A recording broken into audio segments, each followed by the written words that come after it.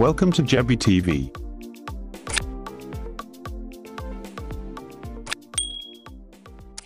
The driver of a ride-hailing service, identified simply as Tade, recently lost his life to armed robbers who searched him dead around Abore in the Ajah area of Lagos State. Punch Metro gathered at a yet-to-be-identified customer requested Tade's service to convey him to a destination in the state, and he drove down to the agreed pickup point in Badore. It was learned that immediately he got to the destination, 3 armed men waylaid him, and while attempting to dispose him to the car and other valuables, they allegedly shot him twice. After perpetrating the crime, the armed robbers reportedly fled from the scene in Tade's vehicle. The deceased colleague, who gave his name simply as Damilare, said Tade was trekked to the spot where he was shot dead, adding that 3 hoodlums were responsible for the attack. Damilare stated Tade was actually killed around Badore. His service was requested, and when he got to where the request emanated from, he met 3 hoodlums. Immediately, he started struggling with them, not knowing that one of them had a gun, and they shot him twice and drove away in the car. From what he gathered, it appears that the hoodlums requested for his service in a bid to steal his car. That is the trick they usually use. They will make a request for a long distance travel, like from Egbeda to Lekki, and no driver will see such a request around 7 p.m. or 8 p.m. and won't want to go because it is going to fetch you over 5,000 naira.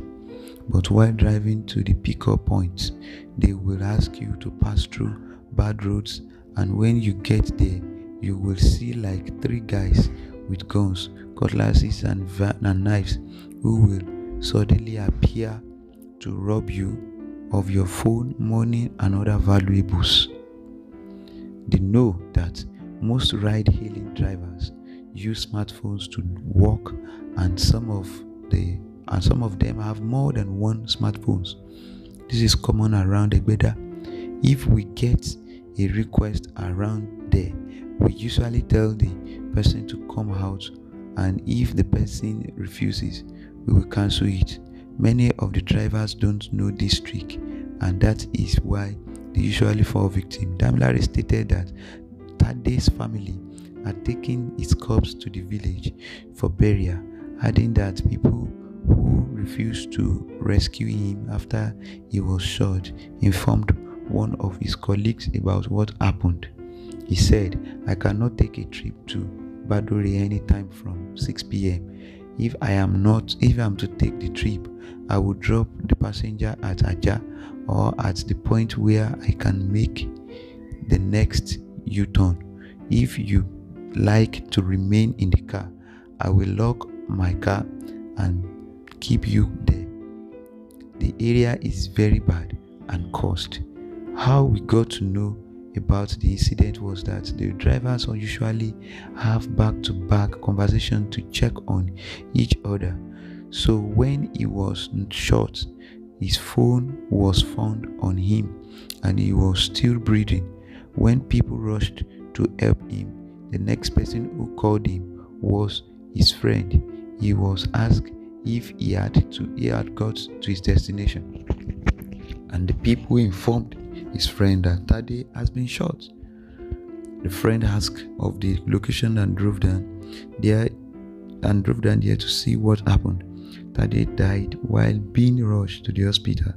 His friend said family took his corpse to the village for burial.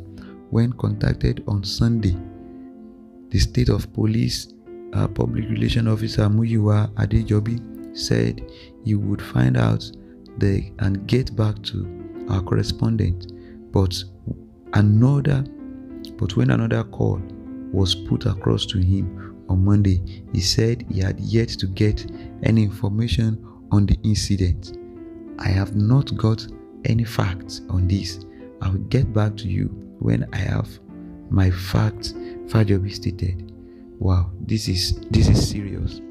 This is part of the issues that will face in the country. Hoodlums, will snatch your property and run away with it. And if they only snatch your property and run away with it, it's even better than shooting at you, taking your life for your own property.